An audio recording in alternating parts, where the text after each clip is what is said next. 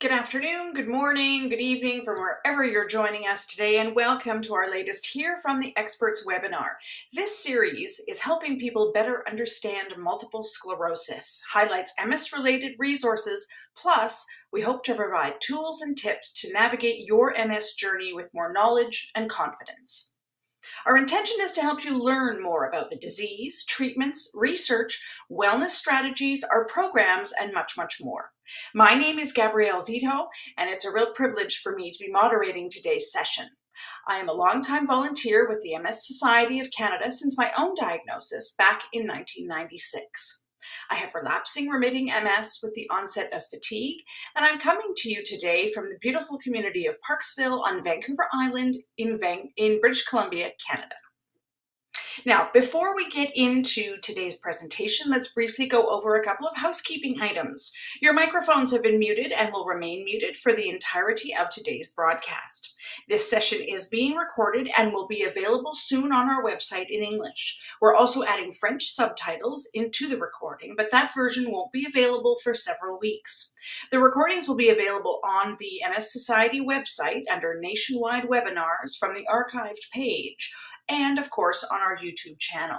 Now, if you have questions for today's expert, please type them into the chat box on the right-hand side of your screen, and we'll try to get to as many questions as possible following today's formal presentation. And we have received some pre-submitted questions as well to help get us started.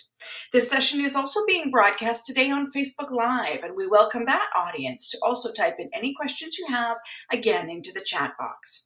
Please note that questions pertaining to specific personal situations likely cannot be answered in this type of a venue, and we recommend contacting your personal MS healthcare team or perhaps contacting the MS Knowledge Network for those specific questions to your situation. Now, speaking of the MS Knowledge Network, we have staff, including an MS Navigator, monitoring the chats, and they will be sharing additional information when and if appropriate. Also, please note that the MS Society of Canada, as always, does not approve, endorse, or recommend any specific product, therapy, or service, but provides information to assist individuals in making their own health and wellness decisions. Today's broadcast is an opportunity to learn more about dietary choices and how they can affect those with MS and wellness strategies. We're very grateful to Roche Canada for providing sponsorship to make this webinar possible. We also want to acknowledge that we've received financial support from two fundraising events, the Night to Fight MS and FUMS. Now, our expert today is Dr. Terry Walls, the creator of the Walls Diet. She's an Institute for Functional Medicine certified practitioner and a clinical professor of medicine at the University of Iowa, where she conducts clinical trials in the setting of multiple sclerosis. In 2018, she was awarded the Institute for Functional Medicine's Linus Pauling Award for her contributions to research, clinical care, and patient advocacy. Dr. Walls, as many of you will know, has secondary progressive MS and was able to restore her own health using that diet and lifestyle program that helped her transition from being confined to a tilt-recline wheelchair for 4 years to now pedaling her bike to work each day. She'll tell us more about diet options for people with MS and how to eat healthier to improve your wellness. Welcome, Dr. Walls. Thank you so much for being here. Please go ahead. Okay. So here are my disclosures, and I have funding from the National MS Society, and we'll talk about that research. My first research was funded by the Direct MS charity out of Canada. I've trademarked the Walls Diet Plans, the Walls Protocol. I've published a number of books, and I've been paid to speak and have equity interest in those companies. Now, the university has a conflict of interest plan, and I want you to know that an independent statistician conducts the statistical analyses for all of my studies, and that statistician is masked to diet assignment. They prepare a final report and review the conclusions. That way you can be confident that the data that I present to you is unbiased. And the clicker seems to have lost the connection. So I may need to have you guys okay, maybe we are back. Okay, so we're going to talk about my story. We'll talk about research from my lab. I'll give you some recommendations for improving health. And now, before I became a physician, I was an athlete. I competed in full contact taekwondo. In 1978, I was a bronze medalist for the Pan American Trials in Washington, D.C. I entered medical school, completed my medical training, residency, was in private practice, had a couple of kids, and I thought everything was going great.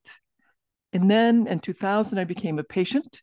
I developed left leg weakness. I had a prior history of visual dimming 13 years earlier. I had lesions in my spinal cord, in my brain. I had abnormal spinal fluid consistent with MS. And so I'm diagnosed with relapsing remitting MS. I seek out the best MS center here in the United States. I see the best people. I take the newest drugs. And interestingly enough, in 2002, my neurologist told me about the Direct MS, which is a Canadian group, which introduced me to the work of Lauren Cardane, which introduced me to the paleo diet. So after 20 years of being a vegetarian, I adopt the paleo diet. I give up all grains, legumes, and dairy. And the next year, I need a tilt recline wheelchair. I've converted to secondary progressive MS. I take mitoxantrone, a form of chemotherapy. I continue to decline. I'm then switched to Tysabri. I continue to decline, and then I'm switched to Cellcept. By 2007, I'm so weak I cannot sit up in a regular chair. I have a zero gravity chair, one like this at home, and one like this in my office at work. Now, fortunately, I don't have any cognitive decline, so I'm still staffing residents who see the patients, tell me about them. I'm also going to the Institutional Review Board and supervising clinical research. I discovered the Institute for Functional Medicine. I take their course in neuroprotection. I have a longer list of supplements because I've been reading the basic science and I've decided that mitochondria are key. And I have this list of supplements. I take the IFM course. I have a longer list of supplements. I discovered electrical stimulation of muscles. I convinced my physical therapist to let me have a test session. And after a year of this targeted supplements, a paleo diet, electrical stimulation of muscles, I'm up walking again. And in fact, I'm able to do an 18.5-mile bike ride with my family. And this really changes how I think about disease and health. My chair of medicine at the university calls me in, asks me to get a case report written up, and then a case series. And then he wants me to begin doing a safety and feasibility study. And he gets me the mentors, and that's what we begin doing. And so, again, we're using the paleo diet, electrical stimulation of muscles, targeted supplements in people with secondary and primary progressive MS. It's a single arm. We have blinded assessors. And the questions we ask are, can other people do what I did? Was it safe? And what is the effect size on fatigue, quality of life, walking function, hand function, mood, anxiety, depression, thinking, and blood lipids? And the diet, we'll go over it a bit more. It's lots of vegetables.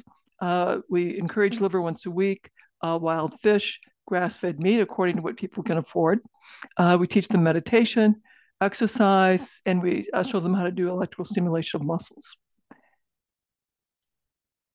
And this is an example of the meals, big salads. Those are some lamb chops, cooked greens, Brussels sprouts, an elderberry smoothie.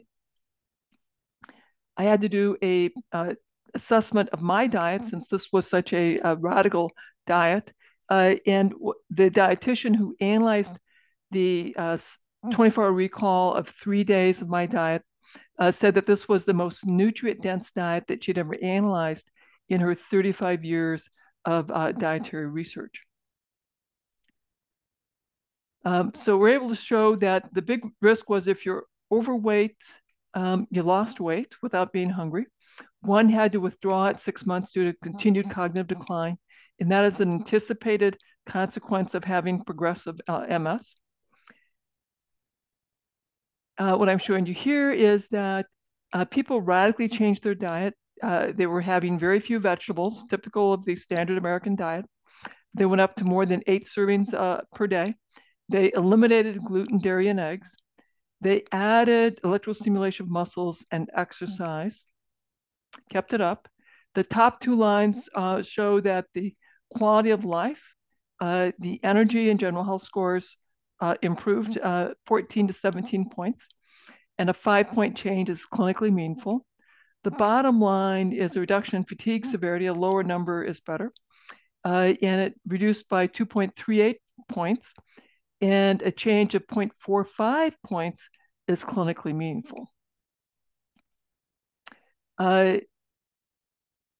This shows the adherence to the interventions, that people radically improved their diet.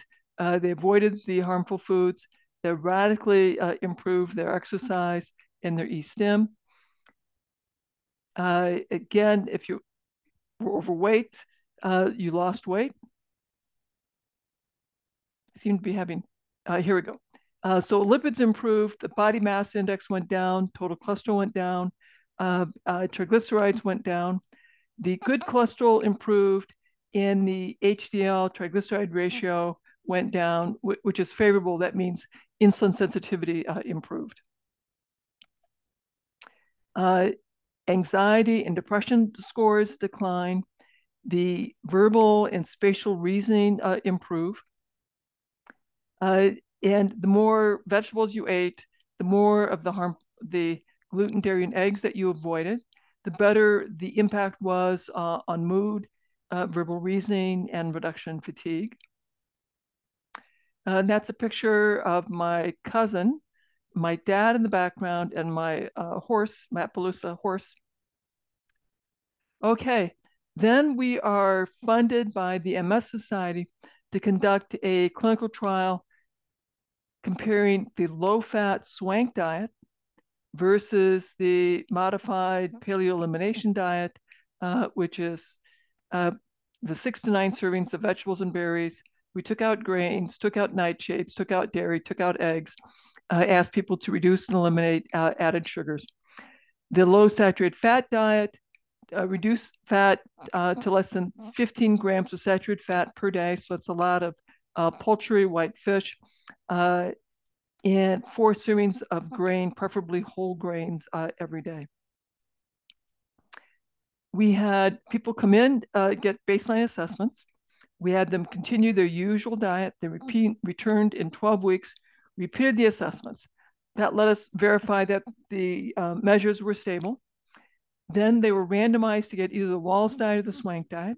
They came back at 12 weeks to repeat the assessments. And then they could gradually reintroduce the nightshades. And then they'd come back in another 12 weeks and have repeat assessments.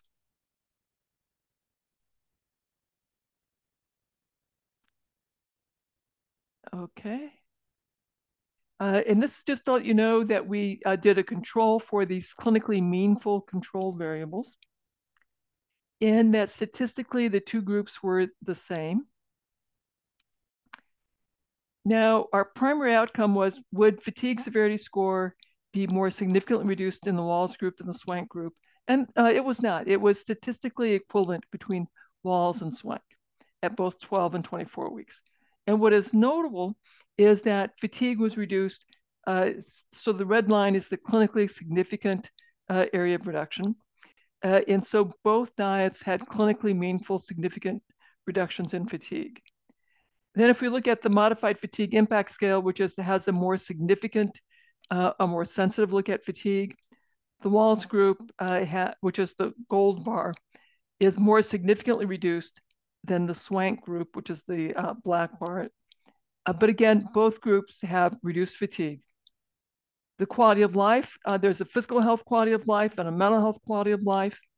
Again, both groups have clinically meaningful improvement in quality of life, with the Wahls group having statistically and clinically greater levels of improvement than the swank group.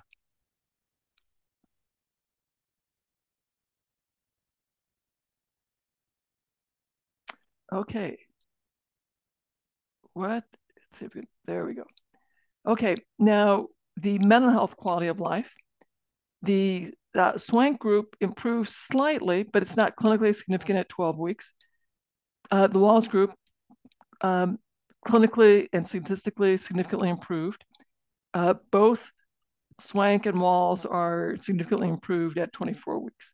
Again, Walls more so than the Swank group. The 6-minute walk test, which is how far you can walk in 6 minutes, they are neither group improves appreciably at 12 weeks. And that's not surprising because we specifically asked people to not add an exercise program because this is a diet study. If their physicians referred them for exercise, that was fine.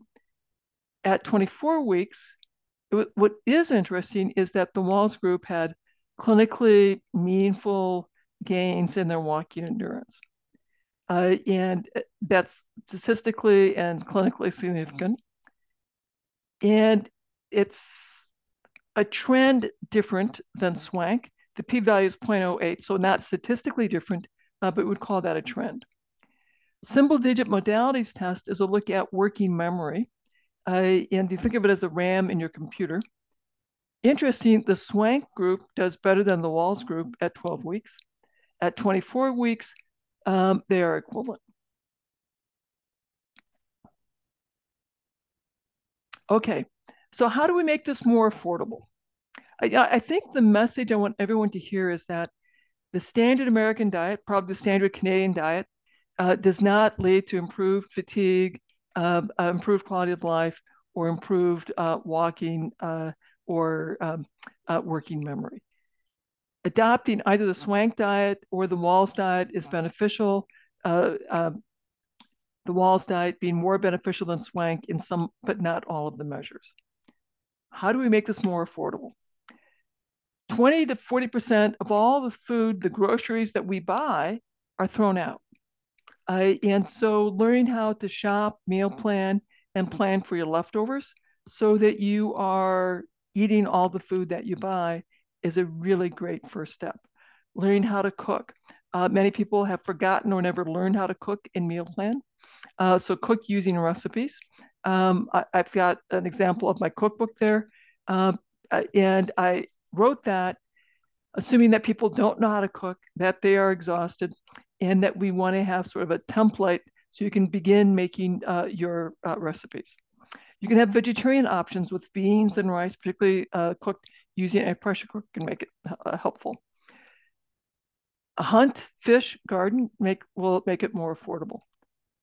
Meal plan for the week by identifying your protein and vegetables, and then grocery shop, again, going around the periphery of the grocery store so you can get your meat, your vegetables, use frozen vegetables. That will make this much, much more affordable. Sit to top your vegetables. I think that it's one of the most important things you can do is to bring your food over to your counter and sit down, or to your kitchen table and sit down and chop your vegetables. You could use a food processor, batch cook, freeze your leftovers, plan for leftovers. That will make this vastly more affordable. I also like to have one pot meals where we have a protein that we perhaps cook in the skillet, and then add the chopped vegetables for the last 2 minutes. And I may have a sauce that I add afterwards. For example, olive oil blended with my favorite garden herbs to make a sauce that I pour over everything that I just cooked. A slow cooker meal, a soup or a stew in a slow cooker. Taking a cooking class with your local here in the States, we have community colleges. I'm not sure what the equivalent is in Canada, but to look for a local cooking class so you can get more comfortable with learning how to cook. And ideally cook using recipes as opposed to cook using a box of already prepared food. And I want you to know everything is connected to everything else. The biochemistry of life is richly interconnected, which is why it is so critical that you understand the food you eat will affect your microbiome, which will affect your immune cells, which will affect the level of inflammation in your body and in your spinal cord, cranial nerves, and your brain. So the more we can address the system, the better chance you'll have at quieting disease activity. We spent a lot of time talking about food, and I'll be thrilled to answer questions for you. But the more you can address your environment, reduce your exposure to synthetic chemicals, improve your sleep, improve your movement, add stress reduction, improve your sense of safety, the more effective you'll be at improving how your cells run the chemistry of life.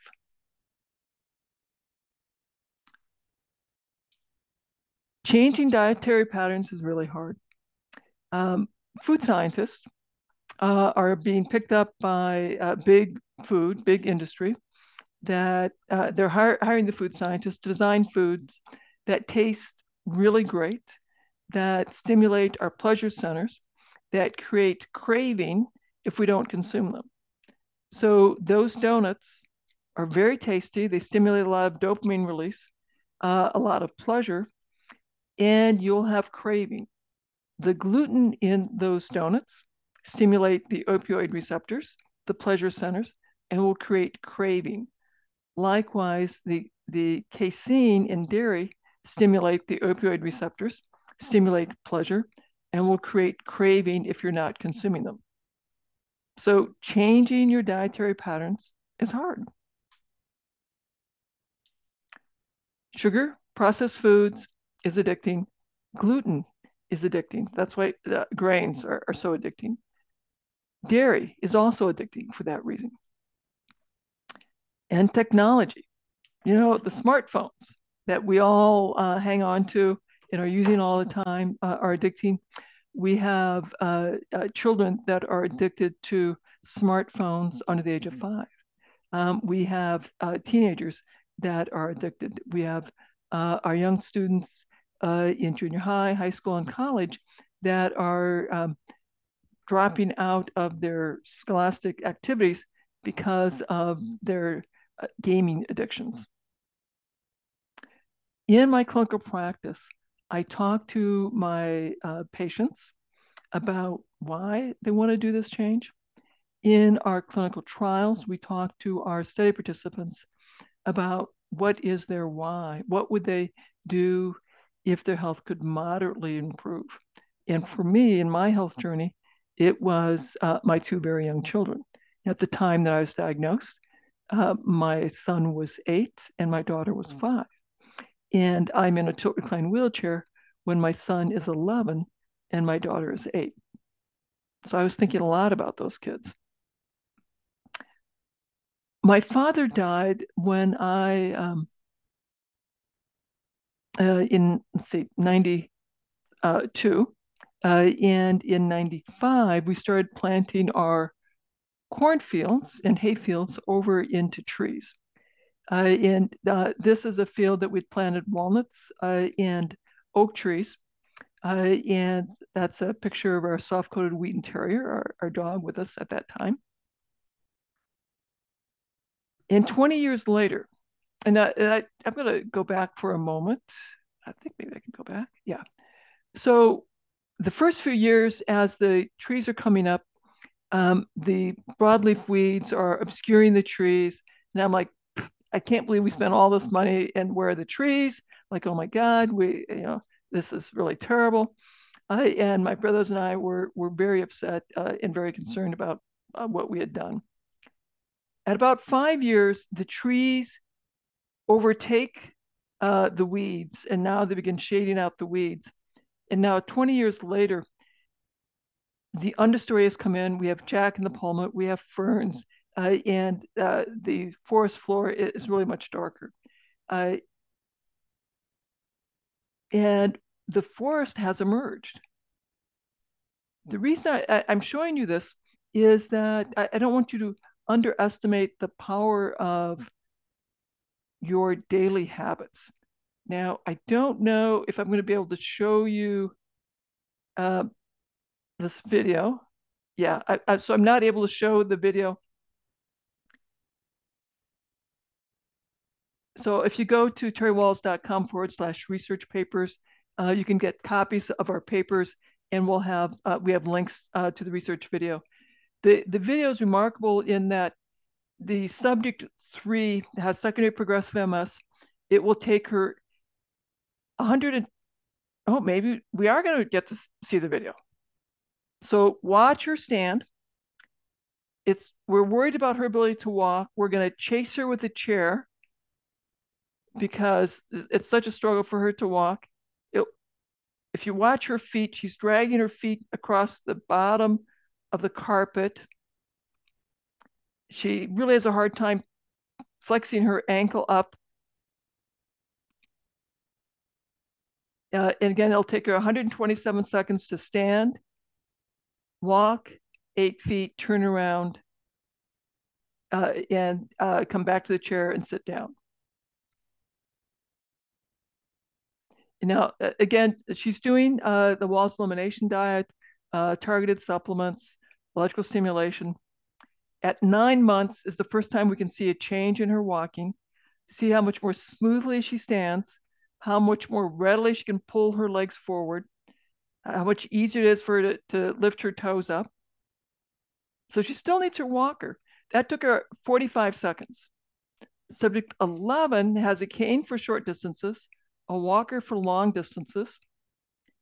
At 3 months, she's improved enough she can walk in Birkenstocks. At 6 months, she is able to jog for the first time in years, and her fatigue is completely resolved. Subject 14 is very stiff. He has 2 walking sticks that he needs to walk with. And again, at 9 months is when we first see his improvement. He's much less stiff. He's much more fluid. And you'll see him coming back that he's faster and more fluid without walking sticks. And then subject 17 has primary progressive MS, 2 walking sticks, very stiff, very spastic. At 3 months, we can see improvement. She's faster with 1 walking stick. And she's also faster without any walking sticks. And her fatigue, which was quite severe, is also entirely resolved. Okay, so we do have a new study, and we have survey-based studies that you can learn more at walls.lab.uiowa.edu/join-study. We have a 1-page handout, terrywalls.com/diet. There's a wonderful documentary about my healing journey. The other study that, and I think I have another slide. Well, I will tell you about my other slide. The other study that we have, efficacy of diet and quality of life. This is a study that compares a ketogenic diet, the modified paleo diet, and usual diet. People come to Iowa at baseline at 3 months and at 24 months. We get a MRI at the beginning and at the end without contrast, so that we can see changes in brain structure, changes in brain volume, and we'll measure changes in walking, in vision, hand function, and working memory, quality of life. We've got 50 people in the study now. Our goal is to have 156. I anticipate that I'll be recruiting for another probably 15 months before we get all 156. We have had a couple folks come in from Canada. So yes, you can come if you're from Canada. We have a small amount of money for some travel, but the only travel dollars are for up to 500 miles worth. So it certainly would not cover all of the travel related costs coming from Canada. I invite you to follow me on Instagram. You get to see what I'm eating, get some health and wellness tips. Follow me on Facebook, on Twitter. And we have a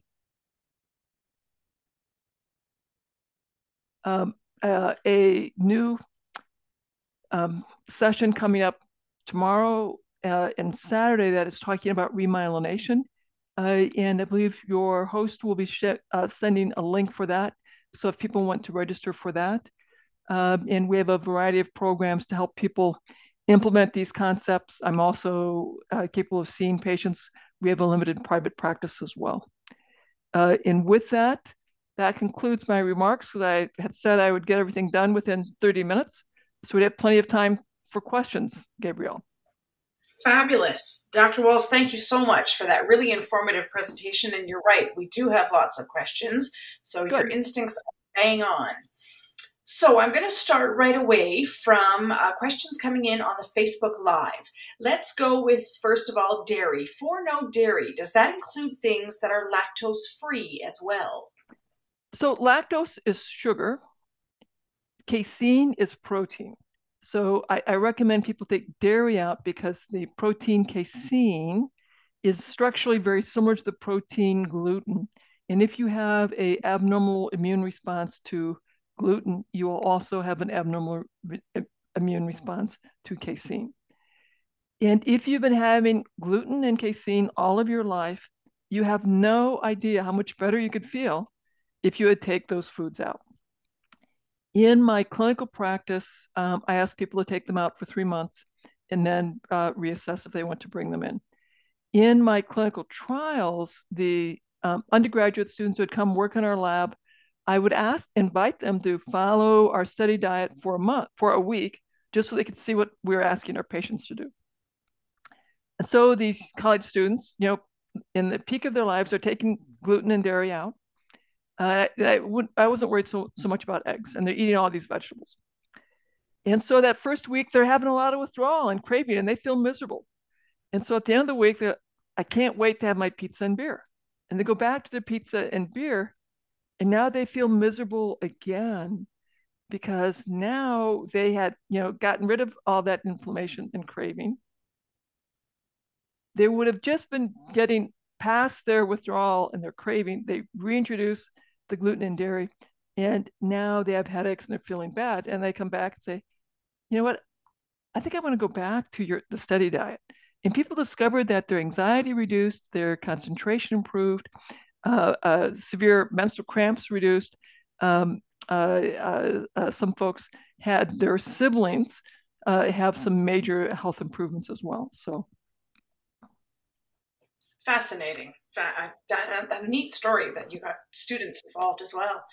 Now, with our next question is about help with pain and sleep. Does this diet help with pain or sleep at all?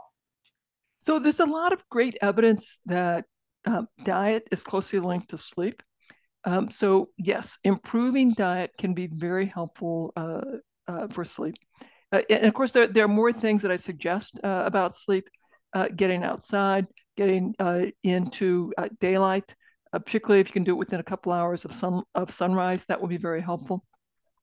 Getting rid of sugar, reducing alcohol in the evening, eating at least 2 hours, preferably 3 hours before you go to bed. That will be very helpful. But we certainly have, in our clinical trials, found that sleep quality and quantity improves as people implement the diet. In my clinics at the VA, where we created a therapeutic lifestyle clinic because I had such success with my plans in my traumatic brain injury clinic and then primary care, that people who had severe pain and fatigue, as we put them basically on the walls diet, they would come back and we'd see them every 4 weeks. Within 4 weeks, people would often say, my pain is reducing for the first time. And their medication use, their narcotic use is going down. And again, that pain would further reduce the longer people were on the diet. So I'd be absolutely very optimistic. Now, our next question has to do specifically with beans and lentils. The person is asking, for some people, these could be considered inflammatory. Is this also Yes. true with someone who may have MS? So what we're talking about are the lectins that are in nightshades, in grains, and the legumes. And so, yes, the more anti-inflammatory diet would take out nightshades, beans, and legumes. That's a much more restrictive diet. So that if we remove that, I do that only on a temporary basis. I also am mindful that if people are vegetarian, beans and gluten-free grains are be an important part of their protein source. Those people have prepare the legumes in grains using a pressure cooker. Okay. And what about soy, Dr. Walls? So soy is a legume. The advantage that soy has, it's a complete protein. And so if you're vegetarian, that can be a very helpful source of protein. However, it can have lectins in it, and if lectins are a problem for you, they can be inflammatory. So again, if you're having soy, if you put it through a pressure cooker, that reduces the lectins. Again, that's sort of an individualized assessment, whether I have to be concerned about that. Right. And now you did mention in your presentation about reducing alcohol. And the next question is, are we allowed to drink wine? Well, it's a great question. When we look at the observational data on alcohol, there's something called a J curve, that the lowest all-cause mortality is if you have alcohol, a limited amount, a couple days a week. So for women, that might be a glass of alcohol 1 or 2 days a week. For if you have alcohol every day, the risk goes up. If you binge alcohol, the risk goes up higher. If you have zero alcohol, the risk is about equivalent to having one drink, one glass of wine every day. So my advice is the best is probably to have one glass of wine twice a week. If it's fine to have no alcohol. What I think is harmful is having binge alcohol or having more than one drink a day. Okay, excellent advice. Now, our next question is talking about saturated fats and eggs. They're wondering specifically about coconut oil. Is that too high in saturated fat? And what about eggs? Okay. So for some people, coconut oil can lead to increases in cholesterol, but it's not for everyone. So if you're going to, and I think coconut oil, coconut milk is quite delicious. I do cook with that. It's really quite lovely. If you're going to have a regular consumption of coconut milk, coconut oil, I certainly would want you to follow your lipids. A high intake, the question is, what is the optimal cholesterol value? The heart cardiologist will tell you you want your cholesterol less than 200. However, if you're looking at all-cause mortality, the lowest all-cause mortality is the cholesterol of 225. As your cholesterol becomes lower than 225, you have higher rates. You have lower rates of heart disease and stroke, but higher rates of mental health problems, higher rates of infections, higher rates of cancers, higher rates of suicide, higher rates of homicide, and rage. As your cholesterol is higher than 225, you have higher rates of heart disease and higher rates of cerebral vascular disease. So as I talk to my patients about their cholesterol, I'm wanting to understand what are their comorbid problems in terms of infections, mental health issues, cancer risk, cardiovascular risk, and cerebral vascular risk. And then we have a discussion as to what would be a more optimal cholesterol for them. And then eggs. Eggs are a superfood unless you have a food sensitivity to them. And they're the third most common food sensitivity in North America. And again, if you eat eggs regularly, you would have no idea if eggs are a food sensitivity issue. So in my clinical practice and in my clinical trials, we have people remove the eggs for at least 3 months and then retest to see if they'll tolerate the eggs and what kind of symptoms they have when they reintroduce the eggs. And if you have no symptoms, eggs are a superfood, particularly the yolks. And is that the best way to discover what sensitivities we have, Dr. Walls, is doing an elimination Well, diet for that short period that of time? so you can do an elimination diet. You could do you could do lab testing. My preference.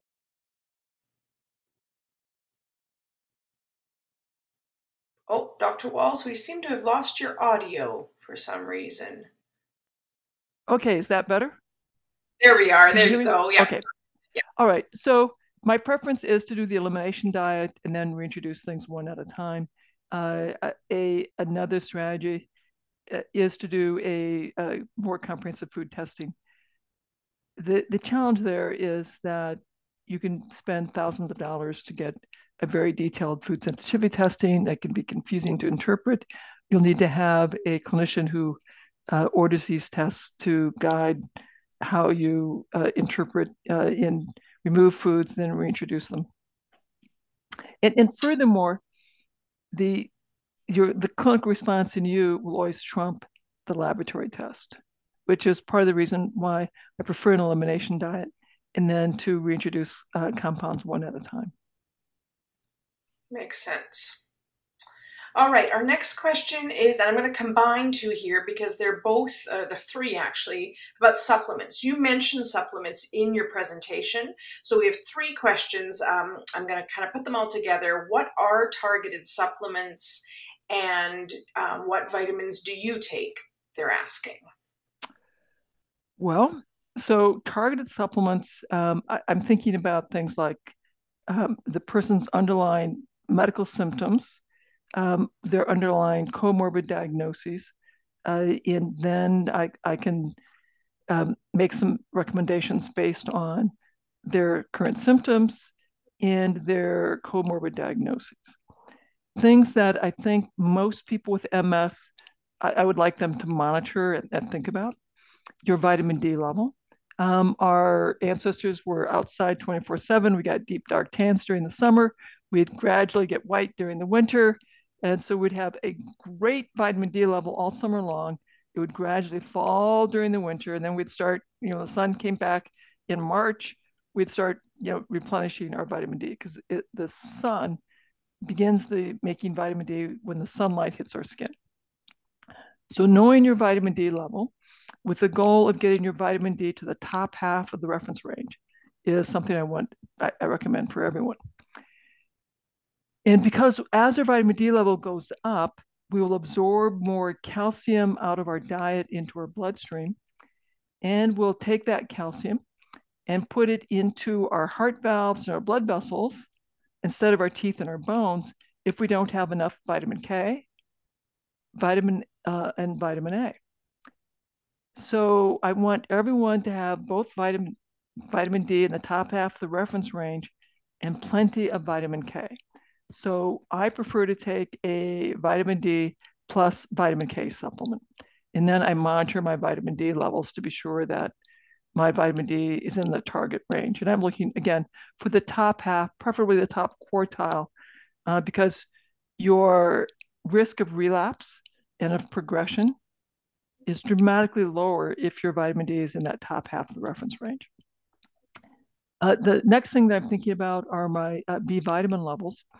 Many of us, and there's more evidence that if your homocysteine is high, that's a measure of the methylation capacity, how my body uses the B vitamin pathways.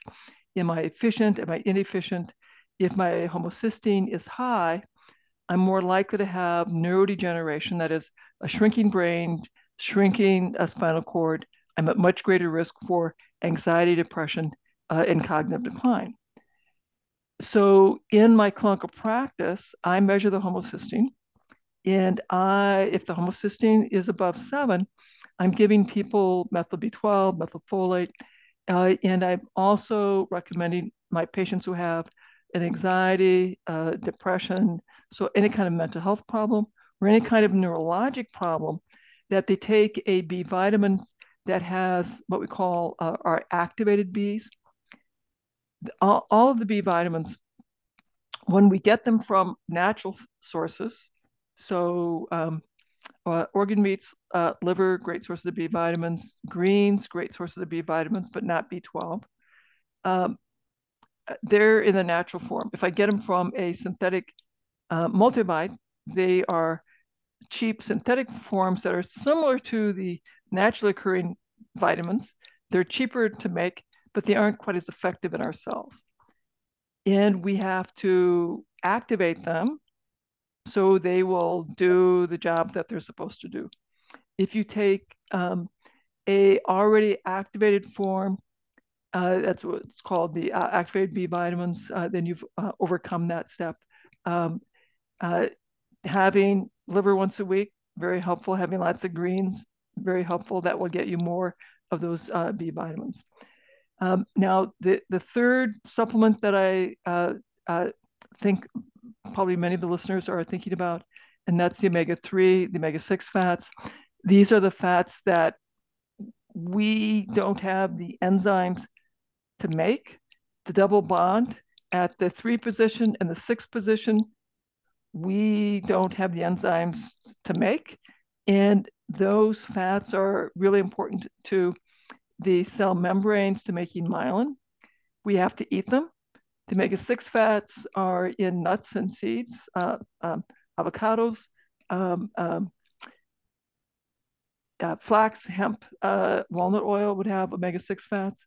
The omega-3 fats are in wild fish, grass-fed meat, and to some degree, flax, hemp, and walnuts.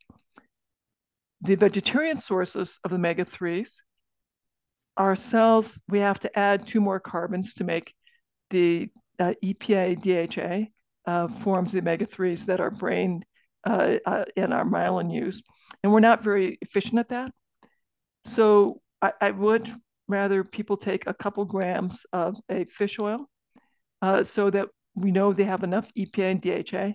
If you rely entirely on the vegetarian source, you have to have 20 times the amount because we're so inefficient at converting the vegetarian omega-3s to the longer EPA DHA version. And then, I may do some additional supplements based again on comorbid problems. I may do sulfur amino acids, things like N-acetylcysteine, taurine, lipoic acid. I may do turmeric. I may do diindolylmethane. Again, now this depends on the person's comorbid problems and their clinical symptoms. So I'm going to stay with. I'll say I take a lot. I take quite a few supplements.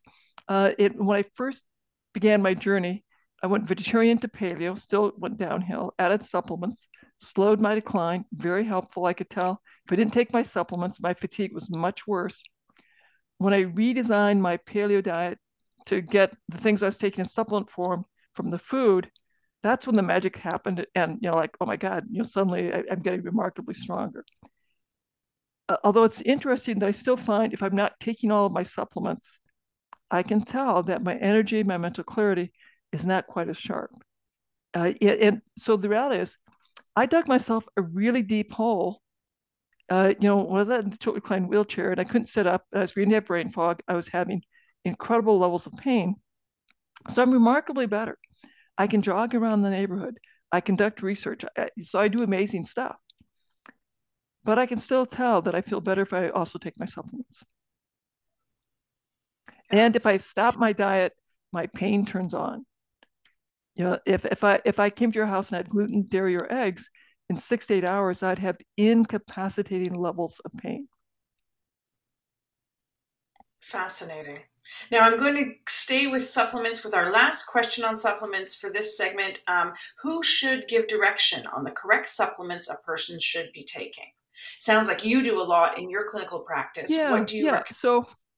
So in my book, I have a really lovely chapter on supplements, and I walk people through the supplements that I think about. in the process that I go through as I'm talking to my patients to sort out what symptoms they have, what family history, and what to think about. But I still want you to talk to your personal physician and say, okay, here's what I'm thinking, and get your physician's take on this. I think monitoring your vitamin D, your homocysteine, and your lipids is a great start for everyone. And so, in that big category, vitamin D, activated B vitamins, fish oil, great start. And this more nuanced as a conversation to have. And ideally, if you find someone who has a integrated practice or a naturopathic physician, they should feel very comfortable talking with you and having a deeper conversation. You cannot Excellent. supplement your way out of a terrible diet. You cannot supplement your way out of a poor lifestyle routine. It can be helpful, and if money is limited, spend your money on food. Spend your money on getting the best food you can. Yeah, really, really good advice, both of those. All right, we are eating away in our time here, but I'd like to move now. We have a couple of questions on specifically your journey, if you would share with us. People are wondering, how have your brain and spine lesions responded to this diet? This is a great conversation. So I want to take you guys back to where I was in 2007. Could not sit up, beginning to have brain fog, trigeminal neuralgia, turned frequently on, very difficult to turn off. I would take 5 days of Salumedrol and daily visits to the pain clinic to get it turned off. Terrible future, facing becoming bedridden, demented, and probably dying with intractable pain. That's where I was at in December. In April, I call my neurologist and say, there's been a change. I think I should see you. They want to see me that day. I said, no, how about Friday? So they're quite distressed. I put them off for 2 days. And so I go to see my neurologist on Friday. I'm in the waiting room. Their nurse is looking around. They can't see anyone. And I finally realized, oh, I bet she's looking for me. I'm not in my wheelchair. So I stand up, I'm waving my arm. She goes, oh my God, Dr. Walls, where's your wheelchair? And I walk over. And so my neurologist is thrilled. He can't wait to get the MRI. He wants to order it emergently that day. And I convinced him, like, well, no, we might as well wait for the next available. So we have to wait a couple of weeks. We get the scan. And he and I go down to look at the scan, and it has not changed. And then he goes, of course it's not changing. You have progressive MS. You're not having acute lesions. These are old scars. Of course they're not going to change. But you have rewired your brain. You clearly have rewired your brain, your spinal cord. And now, what is interesting, time has passed. I've continued to improve. I'm now jogging in the neighborhood. And now my last MRI, my neurologist says, those spinal cord lesions that I said were never going to improve, they really are remarkably smaller. So you are healing the trouble. I think my neurologist is very clear that clinical exam trumps the MRI findings. If you are improving, that's really very helpful. Now, if you've discovered that you have 20 new lesions, even if you're clinically improving, you have 20 new lesions, that's definitely a problem. And we would want to be doing something differently. If you're in my clinical practice, I'd be talking to you about, yes, you should probably be doing DMTs. We need to do a better job on your diet and your self-care. And so new lesions are a big signal I don't want to ignore. But if you are dramatically improving clinically, and if you still have a few lesions, I don't want you to be too discouraged. It's your clinical improvement that is the most powerful. Excellent, excellent advice and a wonderful presentation. We are out of time. It's the end of our time for questions. I'm just scanning through them here. Again, specific questions to your specific situation, we're not going to address in this sort of a forum, and we really encourage you to contact your own medical team. Dr. Walls, you are fascinating and so inspiring, and thank you so much for your time today. Again, the links to Dr. Wall's work will be included in the follow-up email that you'll all be getting today, so you can stay connected online or however you wish to. And again, Dr. Wall's 2 books are available wherever you find cookbooks and online, of course. Dr. Walls, we want to thank you so much for your time today and for your perspective and being here with us. That is excellent. And perhaps I'll see some of you at the Remyelination Workshop tomorrow. Excellent. Thanks again. Now I'm going to wrap up today with a bit of information from the MS Society of Canada. We want to again remind you about our MS Knowledge Network. It's staffed by trained navigators who provide consistent quality information. You can connect to them by phone, email, or live chat through the MS Society's website. Know that all your interactions and information is trustworthy from this source. Navigators can help you learn more about the MS Society programs and resources we offer to help individuals and their families in your MS journey. They can also help you find other community or government supports and programs and so much more. For information and support, always reach out to our MS Knowledge Network. Now, if you'd like to sign up for the monthly e-newsletter, an MS Navigator can help you do that too. And when you receive the e-news, you're kept up to date on the latest MS research and treatments, the Society's programs and services, fundraising and volunteer opportunities. It's got everything in there, including inspirational stories, much like we've heard today from Dr. Walls, from people affected by MS, and so much more. So you can get that directly delivered to your inbox every month. We also encourage you to be a part of the MS community, to get involved with our programs and services and events, government relations, and volunteer opportunities. Volunteers are an essential part of the support we offer to Canadians affected by MS, and the demand for assistance through our one-to-one peer support program and peer support groups is growing, and we need more volunteers to reach as many people affected by MS as possible. If you'd like more information or you're interested in getting involved, please reach out.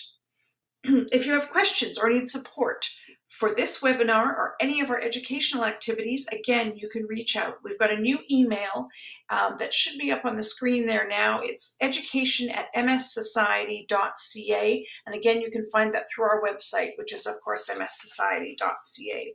Now, very soon, you'll receive an email about today's webinar, and we encourage you to please fill it out. For the Facebook Live audience, the link to the survey is already available in the chat. We ask that all viewers complete this survey. The information collected from the evaluation will let us know if today's discussion was valuable to you and what topics you'd like to see covered in the future. It'll only take a couple of minutes, and your feedback will go a long way to help us when planning these future educational sessions. So on behalf of the MS Society of Canada, again, we send a big thank you to Roche Canada for providing sponsorship for today's broadcast. A huge thank you to Dr. Walls for being our expert today, and thanks to all of you for tuning in. Thank you so much for being here. Take care. Bye-bye.